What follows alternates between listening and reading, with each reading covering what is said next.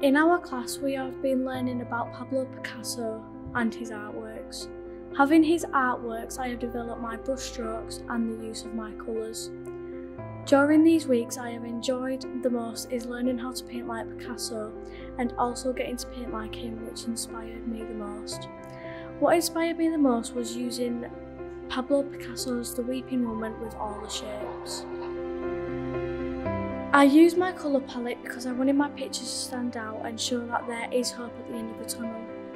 The reason I added the face mask is because during the pandemic the face masks are the key features around the world to keep clear from germs and the diseases.